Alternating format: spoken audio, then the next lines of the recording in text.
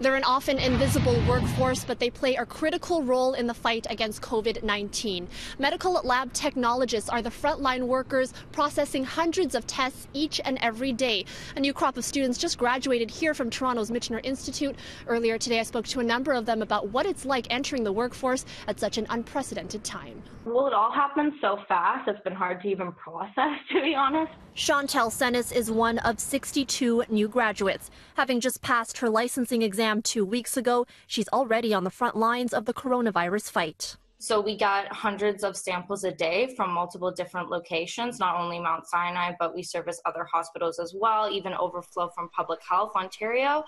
Fresh graduates are a welcome sight for labs across the province. As COVID-19 testing ramps up, the volume of tests coming in means the pressure for a quick turnaround continues to mount. Of course, as more patients become infected or potentially infected and have to be tested, that number will continue to go up for several weeks yet. So all in all, that just amounts to a burden on labs that were already short-staffed.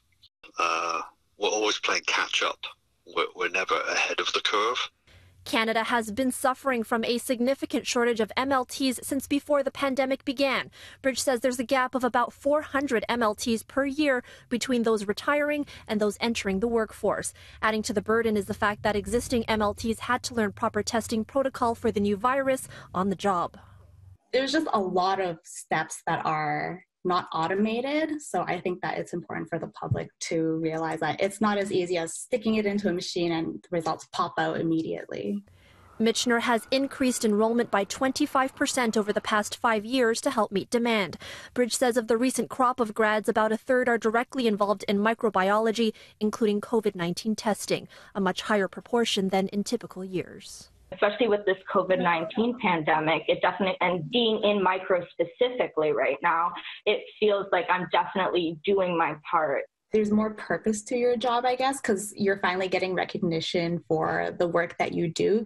Now, as much as MLTs are needed across the province, current students here at Michener have an added challenge. Their classes, too, have been cancelled and moved online. I asked Peter Bridge whether he believes this will have an impact on their ability to graduate on time. He says it is going to be a big hurdle, but believes they'll get through it. In Toronto, Natividad, City News.